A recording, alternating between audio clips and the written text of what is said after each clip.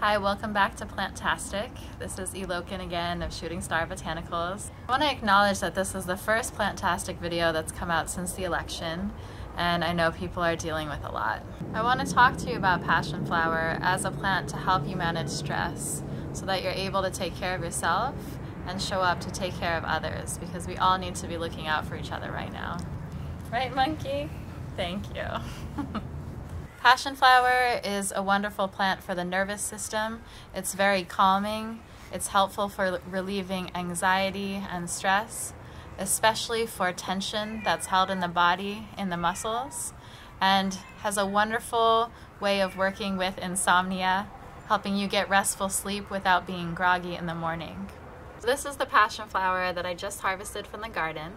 So what I'm going to do is go through and pick off any leaves that look funky. And once I'm sure that all of the rest of the plant looks good quality, I'm going to chop it up really fine. So the reason we chop herbs up very fine before we make medicine with them is because we're trying to expose the plant's cell walls to the medium we're using to extract the medicine, which today is alcohol. Once the plant is cut up small, all of those cell walls can be permeated by the alcohol, which will then pull those medicinal qualities out of the plant.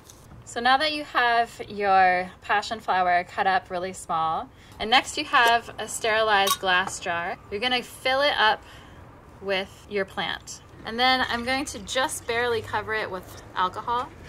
Any 40% alcohol will do, so that's most vodkas and brandies. And I'm going to cover my plant so it's just barely submerged under the surface of the alcohol. I don't fill the jar all the way up because I don't have that much herb, and that would dilute the medicine. Next, I'm going to take a clean stone and I'm going to press it on top so that I can make sure all of my herb is just below that medicine line of the alcohol and there's nothing stuck up outside of the alcohol. That's because any leaf that's not submerged in alcohol can attract bacteria or molds. In 1 month's time, you'll take your tincture, which is your herb covered in alcohol, and you're going to strain it. So this is also passionflower that's been sitting for 1 month, covered in alcohol. And next, I'm going to take a clean nut milk bag, which is awesome because you can reuse it, and put it inside of a bowl. And I'm pouring my tincture through this bag. And as this bag fills up with the plant material, I'll just keep squeezing it out. And once you've strained all of your plant material through this nut milk bag, you'll get the alcohol, which has pulled out all of the medicinal constituents of the herb into it. It will be preserved pretty much indefinitely. And now I've taken that alcohol and I've put it in a bottle. Make sure you label the whole way so you know what you're making from start to finish. Put a label on this, put a label on this, put a label on this the whole time, or you're gonna have a magical mystery herb that you don't know what to do with. So put the name of the plant, the date, and keep track of all your medicine.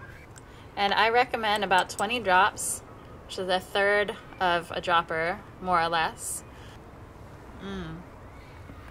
3 times a day. This is going to be a helpful one for supporting your nervous system during these challenging times. You can stay in touch with me on Facebook. On my page, I post a lot of actions you can take. And if you look me up on Instagram, #PlantsForResilience, I'm posting a lot of different profiles of plants that you can work with right now to support your nervous system. Thanks so much for watching.